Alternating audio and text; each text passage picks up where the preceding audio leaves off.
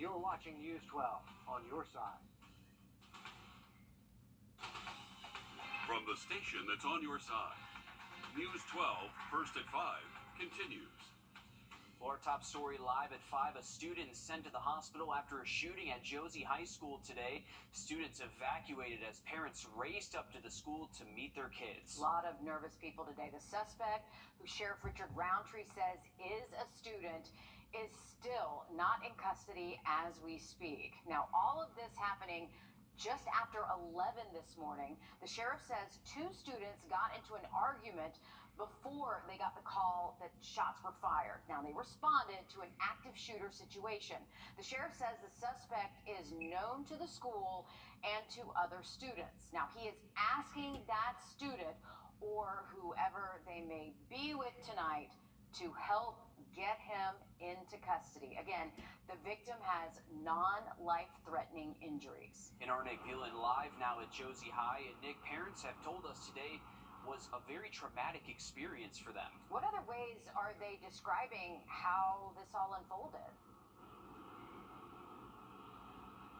Yeah, well, Meredith, Richmond County Sheriff Richard Roundtree says that everyone followed protocol and it was not chaotic. But parents, well, they're picking up their kids, were telling us that it was chaotic. And you can see video here of students going from the front of the school back to the football field outside. Jasmine Burley's niece wasn't one of those students, though. Burley says her niece was still in the school and it took an hour and a half to find her student.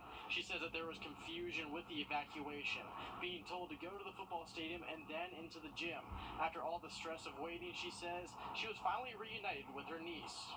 But a lot of people were irate, so I understood that. It's hot, so I just decided to stand off to the side. And when I was able to talk to somebody, they told me what had happened with my nephew, and they got him out to me. So that was a good thing. Yeah, and what happened today could carry into tomorrow. A lot of parents were telling me that their student does not feel safe going back to the classroom, and the superintendent of Richmond County is still debating on whether we will have school here tomorrow. All right, thank you, Nick. Our I-team spent today digging into data surrounding school violence in our area. Of course, we will break down what we learned. Yeah, Josie High School has been in the spotlight before this shooting. Reminds us of September 17th of last year in the middle of football season. Josie High was having their homecoming celebration over the weekend that many of you may have been at. 2 people were injured in that shooting on school grounds. A 19-year-old and an 18-year-old were arrested later that same month. Now we have a shooting inside the school this time. Now, the I-team looked at data we collected from the Richmond County school system. Over the past few years, there's been at least 10 incidents at Josie High School that we know about. That was anything from stun guns being found, threats being texted, and now firearms being used on campus. The National Center of Education Statistics shows school shootings in every level from elementary, middle to high school, like we saw today, have increased from 2001 to 2022. Now, numbers from the Richmond County school system in 2021 to 2022, the latest information that we have is that there were more than 1,600 incidents of fighting, more than 2,700 disorderly conduct cases, 25 knives located, and 60 other weapons found on school campuses. Now, coming up, our I-team is continuing to work on this for you and bring you live updates. We'll have more on how school violence data is tracked or not. All right, thank you for that. Well, this November's mayoral election, so basically they will win the office of mayor. Well, South Carolina leaders say a new state law will help them strengthen families and keep more teachers in the classroom. Yeah, and it comes at a time when the state's teacher shortage is only getting worse year after year. Our State House reporter Mary Green has the details from Rock Hill. Last year, here at Rock Hill Schools, they implemented a pilot program for teachers, offering them up to 6 weeks of paid leave when they welcome a new child into their family. Leaders say it was a success, with more than 30 families tapping into this. Now, starting with this new school year, this will be guaranteed to every public school teacher in South Carolina. On Wednesday at South Point High School in Rock Hill, Governor Henry McMaster held a bill signing ceremony to mark the new law. It provides 6 weeks of paid leave for state employees who give birth and for those who are the primary caregivers for adopted children. Parents who don't give birth, who adopt but aren't the primary caregiver, and who foster can get 2 weeks. School employees can take this time within 12 months of the birth, adoption, or foster, so they'll still be guaranteed their full paid leave if that happens over summer break. Parents who take paid leave won't have that time off count against the time they need to work to reach their next step on the teacher pay scale.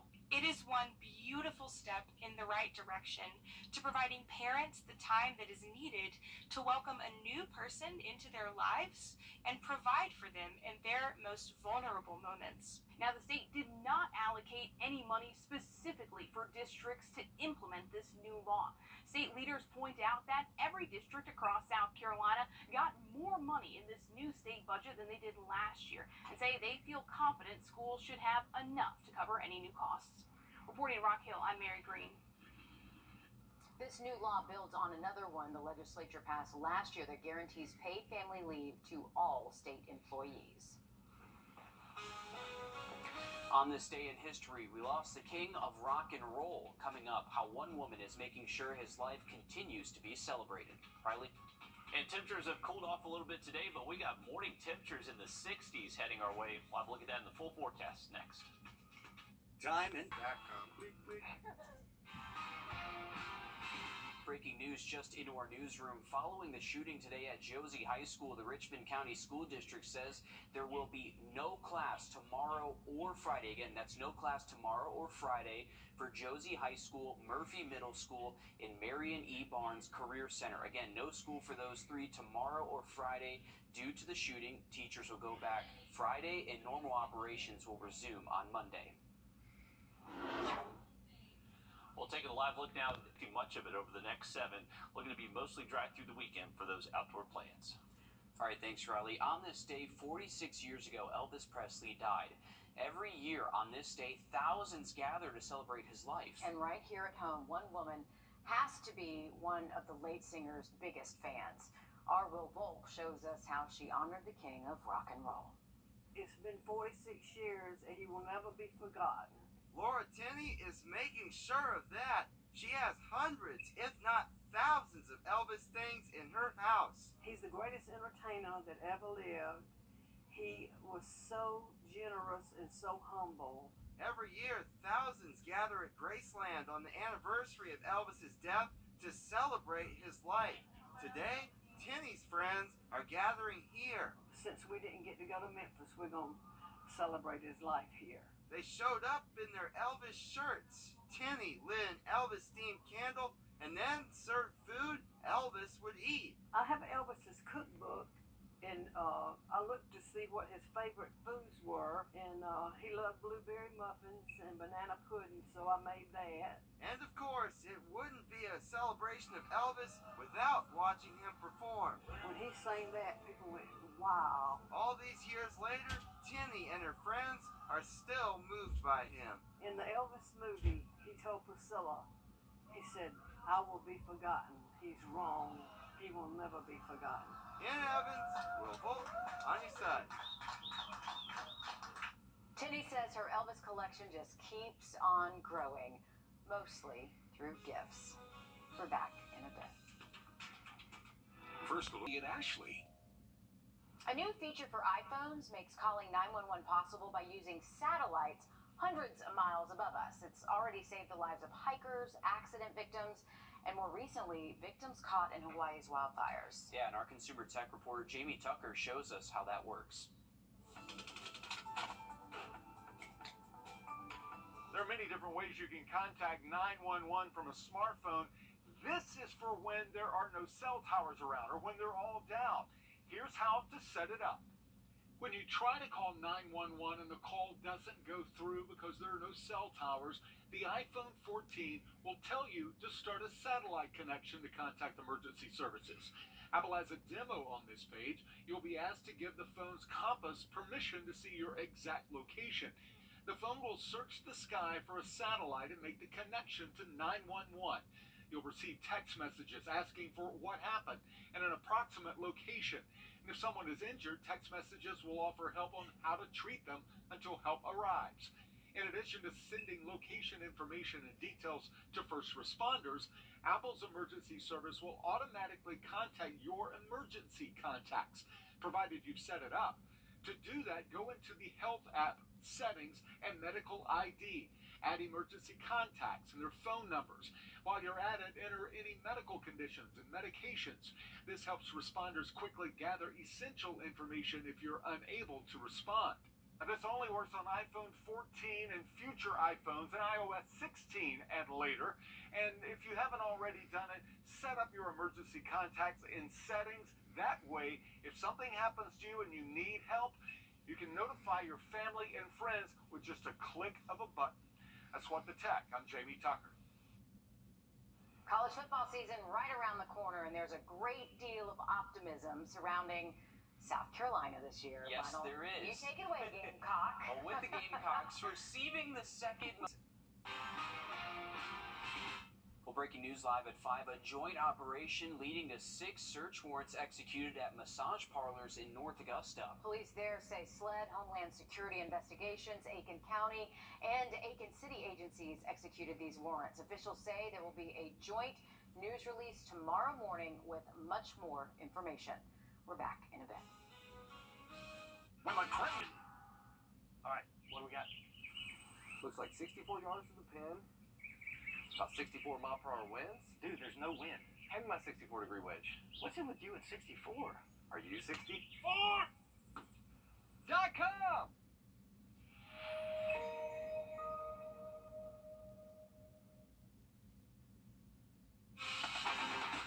From the station that's on your side, breaking news. A student shot at Josie High School. Like in national narratives, it's the worst nightmare for parents. Parents and students scramble as deputies search for the suspect. As they're coming out, I'm grabbing mine. Safety now a major concern for parents. I don't just feel safe just letting them come to school anymore.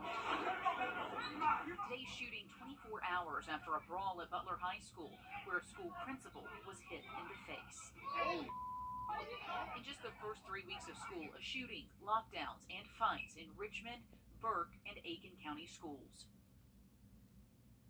And we have breaking news in the last half hour. Richmond County Schools deciding school will be closed for students for the rest of the week at Josie High, Murphy Middle, and the Marion Barnes Career Center. Teachers will be back in the classroom on Friday, but all of this stemming from today's shooting at Josie High School. Right, the school district says they want everyone to have time to recover from what happened there this morning. No decision yet about Friday night's football games. We'll let you know when that decision comes down. But when students head back Monday, counselors will be there available for students and faculty to address any emotional support needs.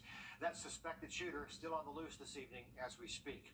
All this happening just after 11 this morning in the cafeteria area of Josie. Our call started coming into the 911 dispatch center and our newsroom about shots fired there. Investigators say 2 students got into an argument that turned into gunfire. A bullet hitting one of those students in the fingers. Our News 12 drone spotting students being escorted out of the school building, others waiting there for their parents to take them home. Sheriff Richard Roundtree saying earlier today he's just thankful the shooting was not deadly. And News 12's live team coverage starts right now. We have Nick Veland, who spoke with parents today, plus our I-Team's Will Rio standing by in the studio digging into past incidents at the school. But first we want to send things over to Craig Allison, who's breaking down exactly what happened today, what officials are saying about it. He's live for us at the Board of Education, where leaders held a news conference in just the last few hours. Craig, what can you tell us? That's right, y'all. All leaders from Sheriff Roundtree, the superintendent, even Mayor Johnson have now all responded to today's shooting. Now, while they all ensure all the precautions were taken today to make sure that no one was killed in today's incident, there's still a lot of questions in the air about how they're going to move forward from today's incident. On the edge, on the side of parental reassurance, were questions about metal detectors. Superintendent Bradshaw says it's a conversation the Richmond County school system is having, but that none are installed and made no promises for the future. Continuing that, today's shooting may not have been prevented even with a metal detector in place. But right now, Sheriff Roundtree says the male shooter is still out in the community. He has a local tie. We have searched all residents that we know known to the subject. That's why I put out a plea because this is a juvenile. He doesn't have the resources to flee the country or flee the state. So if he's being harbored, he's being harbored by a family, friend, or relative. And we encourage him again We're glad that this did not result in a serious injury or loss of life, but we do want to resolve this issue and bring it to conclusion. And Sheriff Roundtree says and is pleading for those in the Josie community that do know the shooter to please turn him in. Important information there from our sheriff. Thank you, Craig, for that. Nick Veland joining us now live from the Josie campus. And Nick, what are parents saying about how law enforcement handled that situation on campus today? Yeah, Richard, with any high-stress situation, emotions are going to be high, especially when loved ones' lives are on the line. Some parents we talked to today said it was a very chaotic scene. Sheriff Richard Roundtree says everyone followed protocol, and it wasn't. But parents still felt like more could have been done with clear communication to where to pick up their kids and ensuring safe pickups during these evacuations. When parents were finally able to pick up their student, they were relieved to see their loved one on a day that no one will ever forget. Terrified, scared. Oh, my mama, I'm ready to go. That was my mindset. I was like, I got to get out of here, like, right now. And then it was like if your kids come out and, you know, they can come out without permission, it was like they're getting suspended, you know? So I'm like, oh, well, I have to take that suspension. You know, I want to make sure she's safe. The whole time I was crying, I was distraught. But after seeing him, I was relieved. We laughed, we smiled, checked him for any injuries, scrapes, because my niece did fall. She hurt herself as well trying to get out.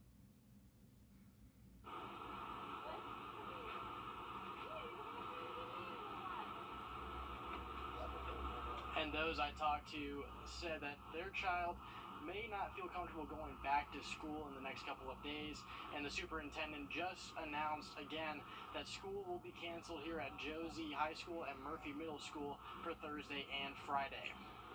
No doubt it was intense. Anyone who's been through active shooters training knows how intense it can be to be on the other end of that gun as those officers come through. So I'm sure those students saw and heard a lot today. But Nick, thanks for the update there from Josie. And tonight we're digging deeper into some other violent incidents at the school. Will Rio here in the studio. So Will, what have you learned? Well, this isn't the first time that the spotlight has been on Josie High School.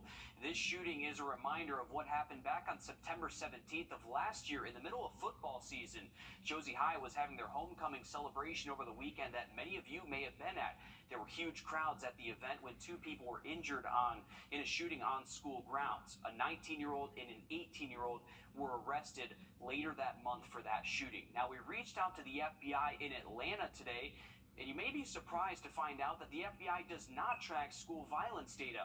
We also found that there are no federal laws or requirements that exist for K-12 schools to report crime in schools, according to the National School Safety and Security Services. Now, there's the Clery Act, but that's only for colleges and universities. Now, today the I-Team tracked down national data and local data just for you.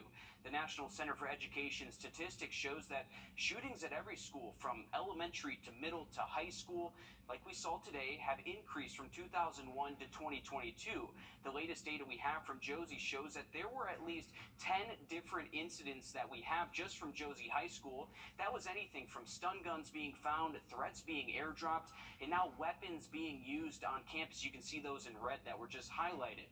Now, the numbers from the Richmond County school system in 2021 and 2022, there were more than 1,600 instances of fighting, more than 2,700 cases of disorderly conduct, 25 knives located, and 60 other weapons. Now, we have reached out to the GBI and the Georgia Department of Education to see if school districts have to report this violence to the state. The GBI says that violence would be reported by school police if they're a reporting agency. Now, we're working to find out if they are or not. Okay, thanks, Will. Important data to track down. I got Mayor Garnett Johnson also speaking out on what he calls an increase in youth violence in Augusta. Johnson says last week he visited with a family grieving their 15-year-old son. Instead of the child enjoying the first week of school, parents were planning his funeral. Johnson says now, just a week later, there's a school shooting. Johnson says he is saddened by the increased violence in our community. He says, as mayor, he does not have jurisdiction over law enforcement or the courts, but he can work to strengthen programming initiatives for the youth. Johnson says we need to create safe havens for our children, including expanding after-school and summer programming offered by our recreation centers. Johnson calling for volunteers who will roll up their sleeves and help. Meanwhile, our I-team has been digging deeper into the number of Richmond County school resource officers. And the I-team's Meredith Anderson found they could have more officers in your child's school than they've ever had before. We know an armed school resource officer was already on Josie's campus when today's shooting happened. The sheriff says others quickly arrived on scene. That could be because Richmond County Schools has the most school resource officers this year than it has in a while. Now take a look. We found that number has jumped from 34 district-wide to 43 in just 5 years. Now, we are still waiting on numbers from the start of the school year, but we did hear the superintendent say today there's an armed officer in every school, and there are 51 schools in the district, so we can assume that number jumped again this year. It is also important to note, a new Georgia law just went into effect last month. It is called the Safe School Act. It requires every public school in the entire state to have its students complete an active shooter drill by October 1st of every school year. So that deadline for this school year is coming up pretty quickly.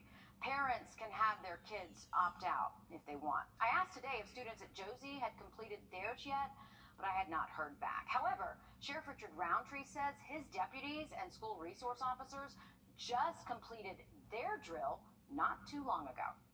I think that was immensely important that we just went through this a couple of months ago with everybody knowing their roles and knowing exactly how to take action because this could have been a lot more tragic than it is. We hate that the shooting happened at all, but we're extremely grateful that it didn't result in the loss of life. South Carolina law requires public schools conduct at least 2 active shooter drills each year, 1 per semester. New York requires the most of any state, making schools do lockdown drills 4 times every single school year. All right, thank you for that, Meredith. We did have a little bit of a... Well, believe it or not, overgrown grass is the top complaint facing Augusta city leaders these days, and the city has a new plan to tackle a growing problem. When News 12 at 6 o'clock continues. Call nice. Grass trimmings, grass, piles of weeds, that's the #1 complaint, along with that uncut grass. That's what Augusta neighbors are complaining about. No one wants to look at overgrown grass or broken sidewalks. The question, though, is who's really in charge of fixing these problems? Hallie Turner live for us on 8th Street to show us what neighbors over there are concerned about. Yeah, Richard, as you can see, it's a lot of ungrown grass over here. It's overgrown, excuse me, not ungrown, overgrown grass. The sidewalks are cracked back here, and they're just so frustrated. They've been this way for years. But commissioners are on a mission to get rid of the nickname Disgusta and bring back the Garden City. I love my town, and I'm proud of it, but I've had enough. Enough of overgrown grass, tall weeds, broken sidewalks, and more. This is it, folks. Uncut grass, cracked sidewalks, asphalt falling apart. You ride down half the roads in the oldest part of the town, and we've got sinkholes. Tony Stevens has lived in Augusta his entire life, and he says things have only changed for the worse. I've only saw things get worse around here in the last several years. They just raised my taxes $700 this year on my property taxes. Is this what I'm getting for my tax dollar? Commissioners in the mayor's office have been fighting this issue for years. Earlier this year, the mayor told News 12 he was getting tired of trying to figure out which department to call for help. And so is Stevens. It sure ain't making Richmond County a better place, because, all I see is an increase in crime, infrastructure falling apart more rapidly by the day, and we're at a breaking point.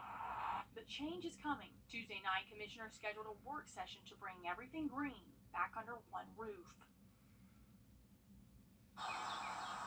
Now, just to kind of make it clear, I'm sitting on what used to be a sidewalk. Behind me is the end point of that sidewalk, because you can no longer see it because of the grass. But within the next 30 days, every department that plays a role in upkeep for right-of-way properties, vacant lots, tree maintenance, 311, and more will come together to discuss the needs, how they will budget this, and schedule the maintenance upkeep instead of just doing this on a reactive schedule. Looks like a lawnmower is way overdue over where you are. Hallie, thanks for the update there. The storms are gone for now, but for a few, the aftermath of downed trees are giving some homeowners a headache. So if a tree falls on a road, whose problem is it? The cities, the counties, the homeowners? As Audrey Dickherber found, the answer is not clear-cut. Storms lately have caused lots of damage to homes and roads, and depending on where you are determines the help you get. For people living behind this sign, trying to get help has been difficult. Every time it storms. Scared to death. We don't know what's going to happen. We don't know if we're going to be left without power. We don't know if a tree's going to fall down in the middle of the road again. We don't know if it's going to fall on the house. It's just a bad area, a bad situation all the way around. The road is full of overgrown plants and trees, some that have even fallen during the storms. When driving down the road, you can't see cars coming from the other direction. I worry every day because my daughter comes back and forth, my son comes to visit, and I worry about a tree falling on top of one of the vehicles, falling in front of them. They can't get out, they can't get down there. And this isn't the first time this has happened. Over the years, this happened quite a lot. Multiple phone calls and emails, but still no help. The city and the county that I was calling back and forth, each one was giving responsibility to the other one about who was supposed to do everything. I reached out to County Public Works and was told to call Aiken County Government Center, who then sent me to Code Enforcement. I am still waiting to hear back. My teacher received an email from Public Works saying the road is state maintained, even though this sign is on the road. Just need to be able to get home at night. I need to be able to worry about getting through here during the daytime and not having a tree fall on top of my car. So for now, the mess is left for them to clean up. This is what we're stuck with. This is what we're working with. Maybe somebody will be able to help us. She says she is just worried about her family's safety and hopes someone takes responsibility in order to consistently maintain the area. Wrdw, on your side. All right, thank you for that, Audrey. We are looking at storm chances remain very low over the next several days and finally getting some relief from the humidity Thursday and Friday. Now look at that full 7-day forecast just after break. Your safety